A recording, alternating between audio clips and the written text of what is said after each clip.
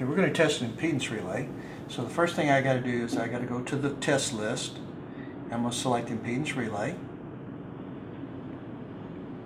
And I'm going to go to the library. And I'm going to select the relay. And now we're ready to enter the settings for the relay. So we've selected the Schweitzer 411L relay. We have some default settings already entered to save some time. So for this particular relay, we've got 3 zones of protection. Zone 1, and you can see the setting values here of the relay. Z1P is 6.24 ohms and Z1 angle is 84 degrees for Zone 1. For Zone 2, it's 9.36 ohms at 84 degrees. And for Zone 3 in the reverse direction, it's 1.87 ohms at 84 degrees. You notice we can also establish a quad. Let me go back to Zone 1 real quick. We can also put in quad settings, but we're going to deal primarily with Mo right now. Down here under tolerance, we can see we can put in the default values, which is plus or minus 5%, plus or minus 0.01 ohms per loop. And for the timing, it's plus or minus 5% plus 0.1 seconds. Or so you can have plus or. So in this case, absolute value. We can show phase to ground, phase to phase, and 3-phase fault settings. Let's select a phase to phase to start with. We can put in the CT and PT ratios, and we can show everything in primary values, or we can show everything in secondary values. We're going to work with secondary values. If we want to just copy all the settings to all the different zones, we can just copy the tolerances right there and copy the settings right there. So now I'm ready to go create a test. So before I can do that, I'm going to hit the green check button, and that's going to take us over here to the configuration screen for setting up the pre-fault voltage and currents. So I can come in here and I can enter in a pre-fault voltage of say 69 volts and a pre-fault current say of 0.5 amps and a load angle of 15 degrees or so. And we set a default duration time for the pre-fault at 2 seconds. That ensures that the relay will be properly polarized before we hit it with the first fault test.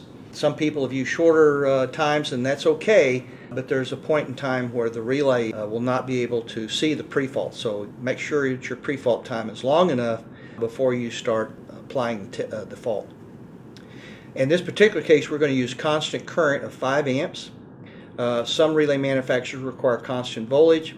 Some relays also require constant source or constant source RX. So depending on the relay manufacturer, depends on what numbers you put in here. And by the way, for a very short reach relay, your constant current value will have to be much greater than 5 amps. Otherwise, for your face-to-face fault voltage, the fault voltage will be too small. We can do a shot test, we can do a pulse ramp, or we can do a pulse ramp binary search. Well, we already know the characteristic of the relay, so I really don't need to do the binary search. We're going to use pulse ramp. So we'll be applying a pre-fault condition and then incrementing up, looking for the relay to operate until it operates. Again, we're going to plot everything in secondary values, and then here are the time settings for the phase to ground, the phase to phase, and the 3-phase fault. So for Zone 1, we expect the relay to operate instantaneously, and the time that we're going to apply the fault to relay is 100 milliseconds.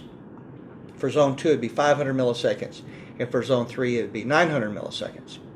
Okay, so we have everything entered that we want. I'm going to hit the green check button, and that's going to take me over here to the test screen.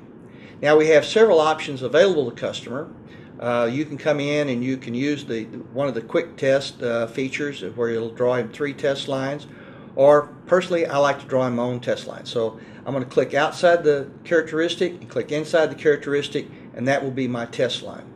Now I can add as many test lines as you like, but the more you add, the more time it takes to do the test. And primarily for this relay, in my opinion, 2 or 3 test lines is plenty.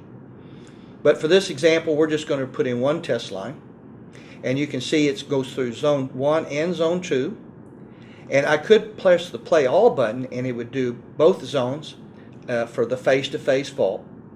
In this case, I'm just going to play the 1 fault. And all you have to do is push the blue play button. Pushing the blue play button, over on the left-hand side of the screen, you'll see the pre-fault condition, and now you see the fault condition. And you can see the Z value changing, and you can see the voltages collapsing. And then when the relay is going to operate, it should be within the characteristic of the relay, And when the relay operates, it'll show up as a green dot. Okay.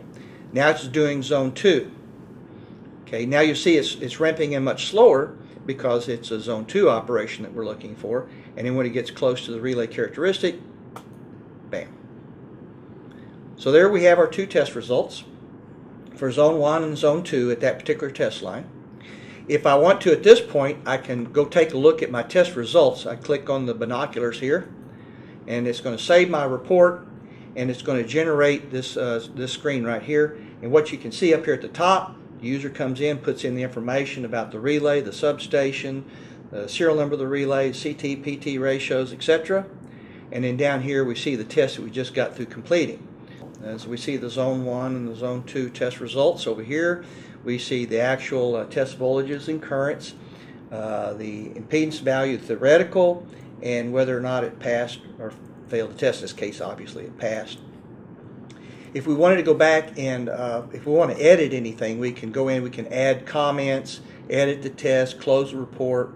Let's go ahead and close the report now. At this point, I can now save the results and then go back later and pull that report back up and generate the test report.